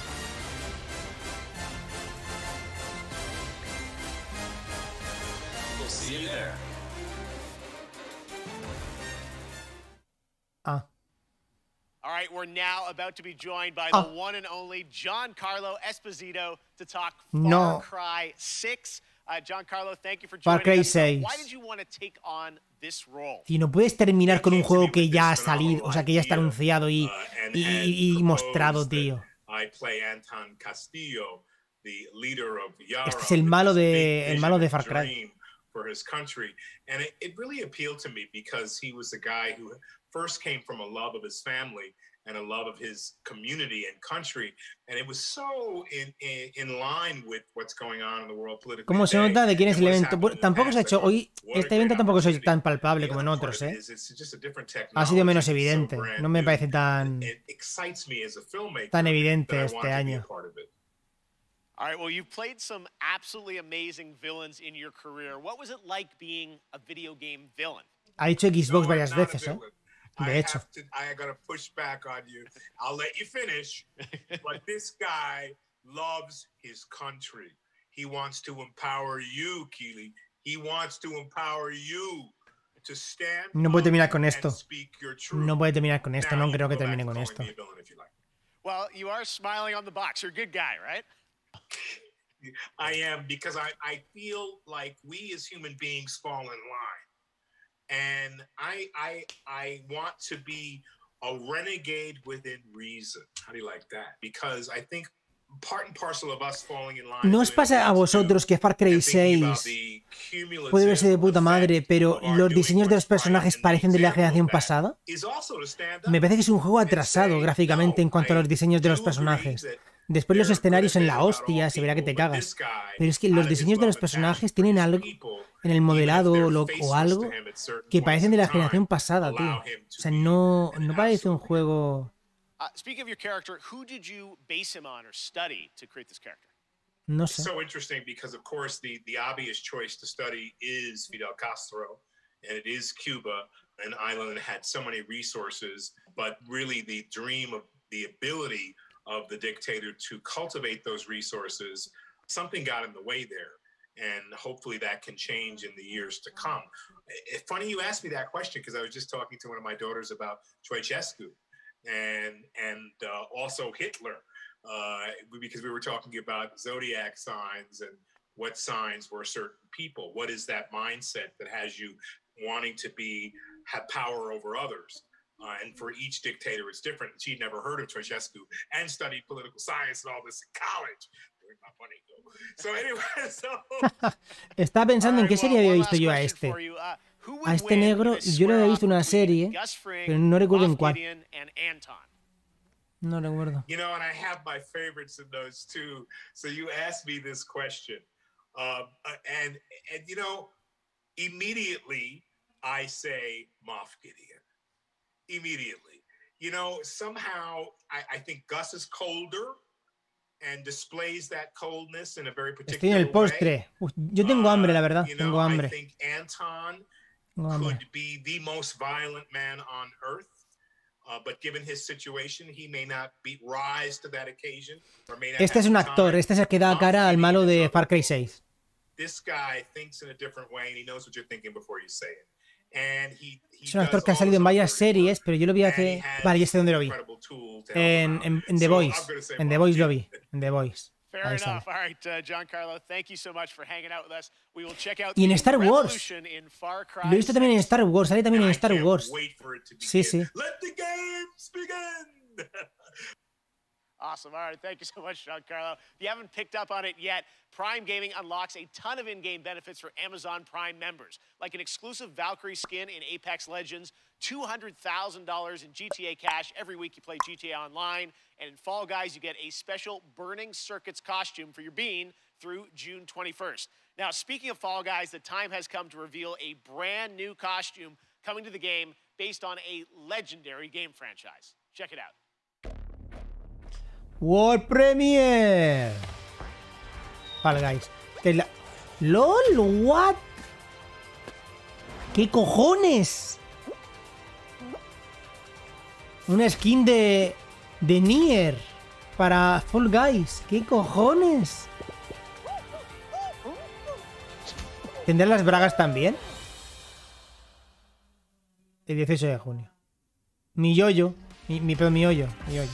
Mi yoyo, tu hoyo. Vale, estos estarán anunciando una expansión, un DLC o la versión de PlayStation 5.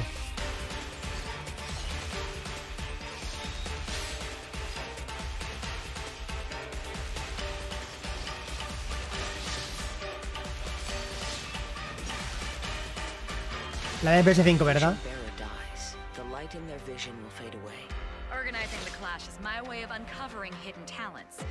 Waifus Impact.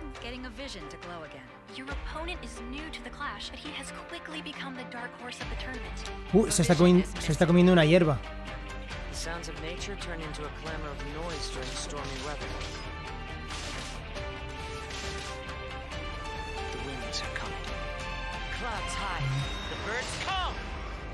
Este que es nuevo personaje, este. So today we've announced games, a publisher, Prime Matter, so why not announce a developer too? And joining me now are Anthony and Jason Blundell from the newly formed Deviation Games.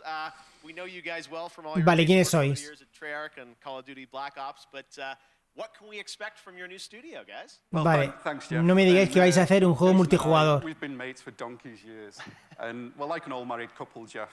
And we've been working together for decades. And we've worked on some huge franchises. You know the games. You know they've done well. And but we thought, you know, when you're working on those franchises, the long-established IPs, you're working within very, very tight constraints creatively about what you can do. Dice que cuando estás en una IP muy larga, durante mucho tiempo, estás muy limitado, ¿no? Para ser innovador, básicamente, ¿no?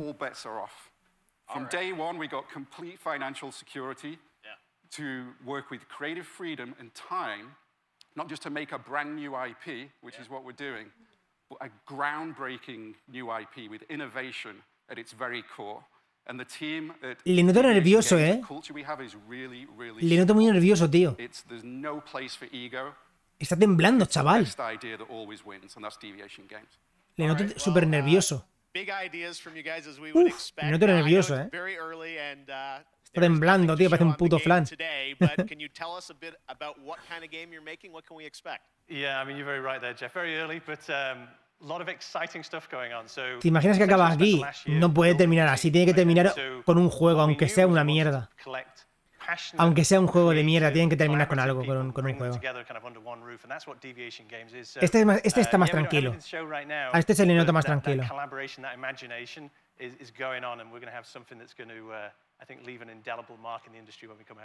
Igual he entendido mal, y dura 2 horas, no lo sé.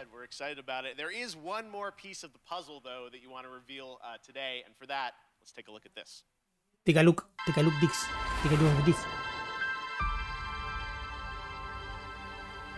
O sea, que desarrollar juegos poco, que estáis todo el día de fiesta, ¿no? Deviation Games con PlayStation. Okay, big news. The stage has changed.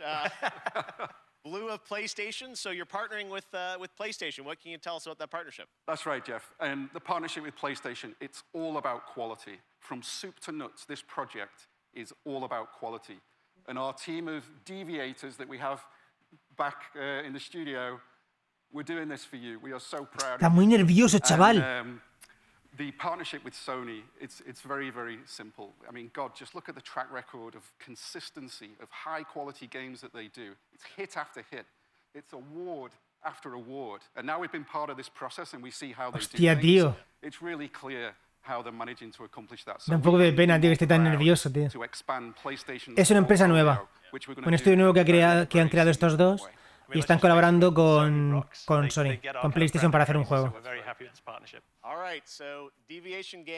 No, pero que no la compra, es una colaboración, ¿no? Para hacer un juego exclusivo, supongo.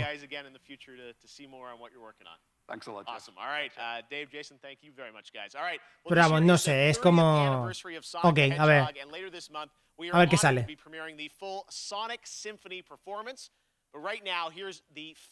No ha mostrado nada, básicamente, no ha mostrado nada. Por favor, otra música no. Me cago en tu puta madre.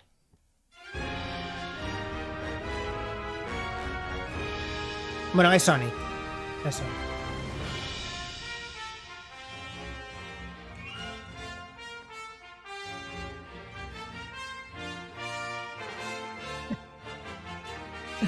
Hostia.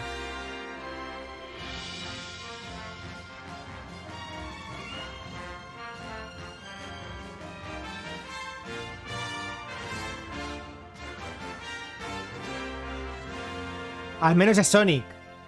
Y nadie canta.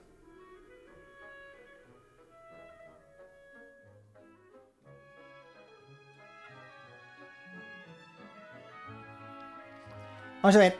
¿Estaréis de acuerdo conmigo, o al menos es lo que pienso yo, evidentemente, en que Sonic es un personaje que está súper desaprovechado? Yo pienso que es de los mejores personajes que existen en los videojuegos. Y sin embargo Sega no sabe usarlo.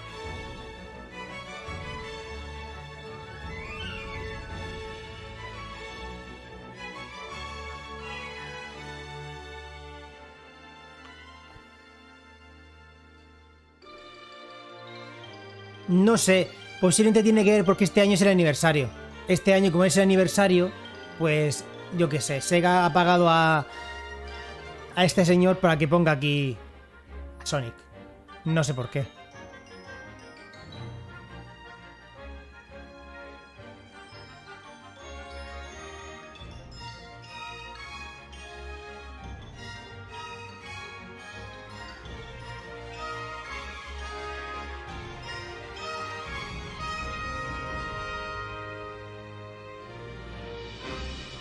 Ahora lo veo. A ver si termina, lo dejo abierto.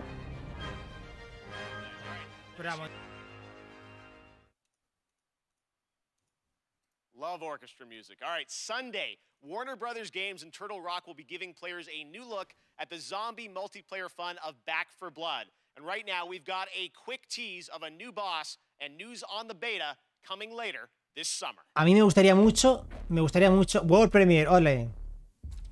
Me gustaría mucho un Sonic con elementos RPG, un Sonic de acción-aventura con elementos RPG. Es complejo hacerlo, ¿no? Pero creo que bien hecho sería la hostia un juego de Sonic así. Sería impresionante.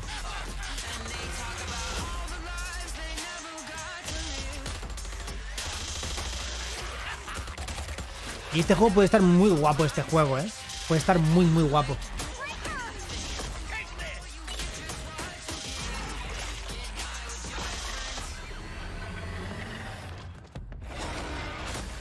Puede ser muy divertido este juego, ¿eh? Puede ser muy divertido. ¿En beta cuándo? Mira, no lo he leído. One of the things I'm most passionate about is getting you guys access to play more games at home. Last year, Steam and Xbox did incredible demo events around Summer Game Fest, and this year, Steam's Next Fest starts next Wednesday, and Xbox is back again to do an ID at Xbox demo event, which I'm announcing right now. Eventos en Steam y Xbox de una serie de juegos indie que se pueden probar de forma gratuita.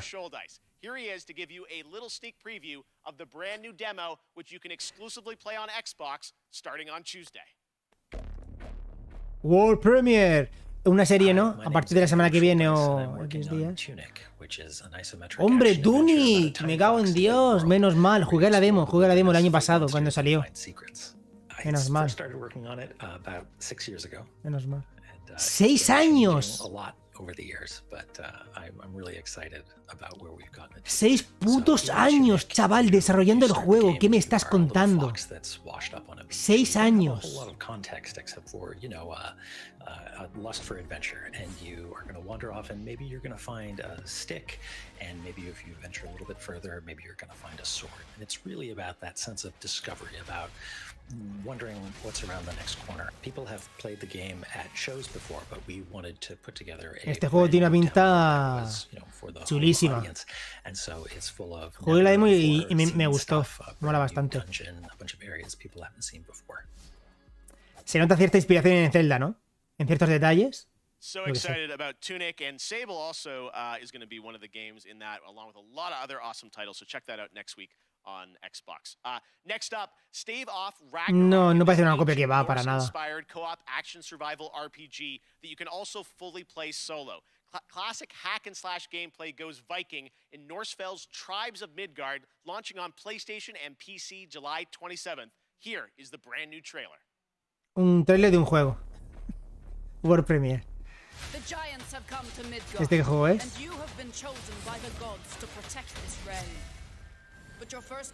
No lo conozco. No lo conozco.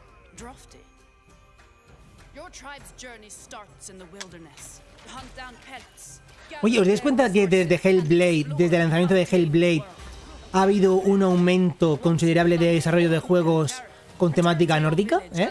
Desde Hellblade. Must protect the seed of Yggdrasil at all costs, or this world and everything in it will be destroyed forever. So take heed. The Hellthings rise when the sun sets. Destroy these dark spirits before they destroy the seed. Each victorious knight makes way for a new day, to venture into new lands, build to greater heights. Ya llegará. No sé la diferencia, o sea, no sé cómo puede ser a nivel de diseño en la cultura celta, pero ya llegará. Al fin y al cabo, todo llegará. Igual que la temática china. La temática china también va a ponerse de moda en algún momento. Y puede ser muy chula. La temática china también está muy chula.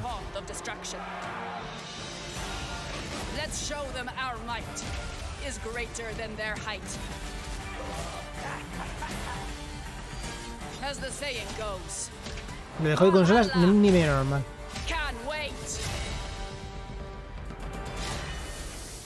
Sí, eso, vamos a ver, eso se empezó a poner muy de moda ahora un par de años, diría yo. Hace un par de años o un año. De hecho, sobre todo el año pasado. Hace 1 o 2 años empezó a ponerse de moda aquí, aunque fuese un tráiler World Premiere, un tráiler nuevo, World Premiere. Eso es muy ridículo. Para intentar rascar visitas, son clickbait, son puro clickbait eso. Hi Jeff, it's great to see you. Today we have some extended footage of The Evil Dead, the game. Dios, pedazo de armadura, mirad, la armadura de Iron Man, chaval. Pedazo de armadura, tío, qué guapo. Dios. Qué pasada, tío. Joder.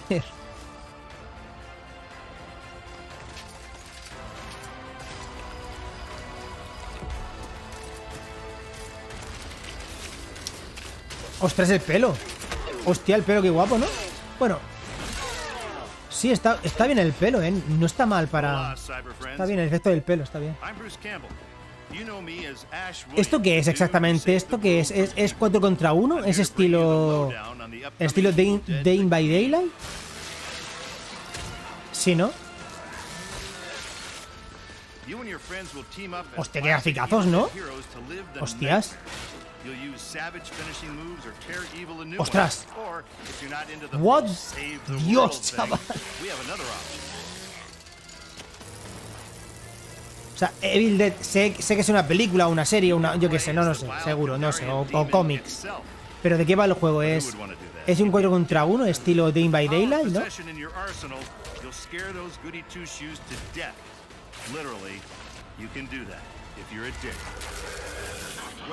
Hostia, visualmente se ve que te cagas. Visualmente se ve muy guapo, ¿eh?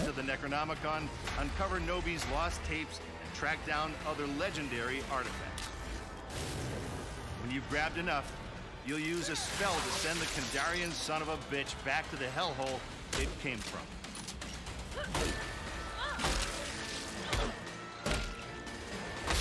No tiene pinta de ser al estilo Day by Daylight, ¿eh? No tiene pinta. Creo. Joder. Ostras.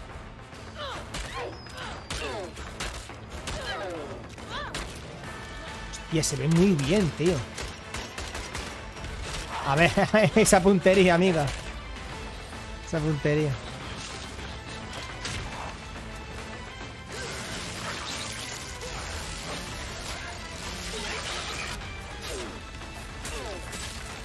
¡Dios! Para todos. ¿Alguna fecha?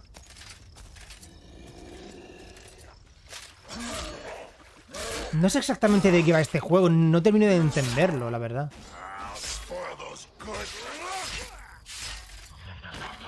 Hostia, gráficamente se ve que te cagas, tío. Sale este año. Joder. Se ve muy bien. Now it's time for the grand finale to the show. This is extremely special. Today, I am so deeply honored to Venga, presenta algo de PlayStation que te mueres de ganas. It comes from one of our industry's most acclaimed developers and a previous Game of the Year winner. Buenas noches, Samu. I want to personally thank this Sí, empezó a las 8.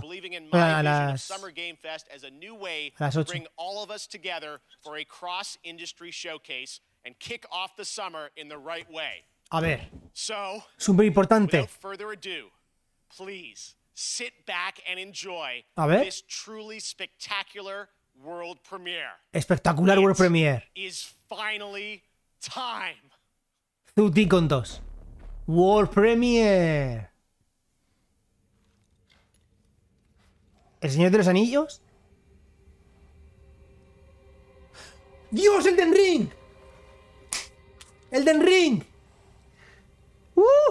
¡Elden Ring por fin, chaval! The tarnished will soon return, guided by grace once lost.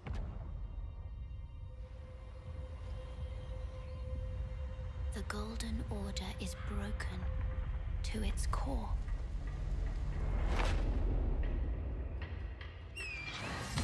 Dios. Mundo abierto. Montura.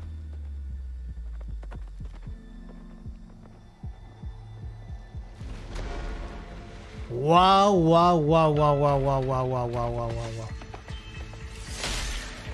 Esto ya. Buah, tío, ¿cómo me lo voy a gozar con este juego?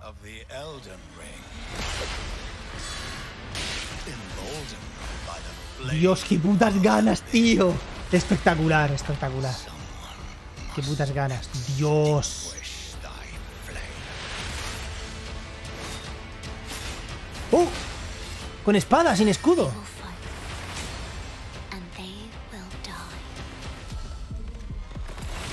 ¡Hostias! Dios, Dios, Dios, Dios, Dios, Dios, Dios,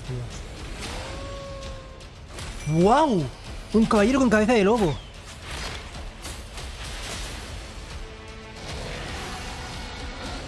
Dios, dragones. ¿Qué cojones, chaval? ¿Qué cojones es esto? ¿Qué pasada?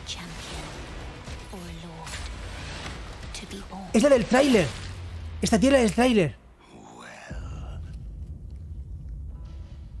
Dios. Dios, Dios, Dios, Dios.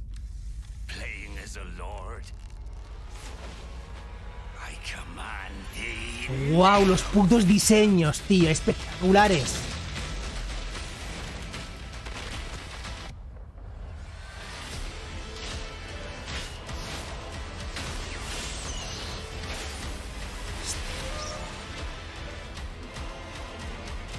Dios, chaval.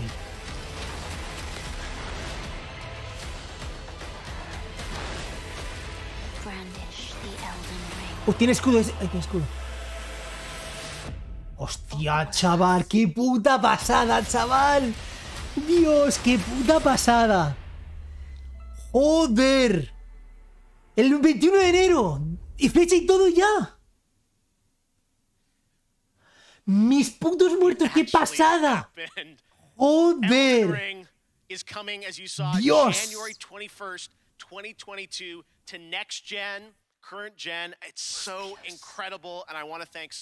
Impresionante, impresionante, impresionante, impresionante. Impresionante.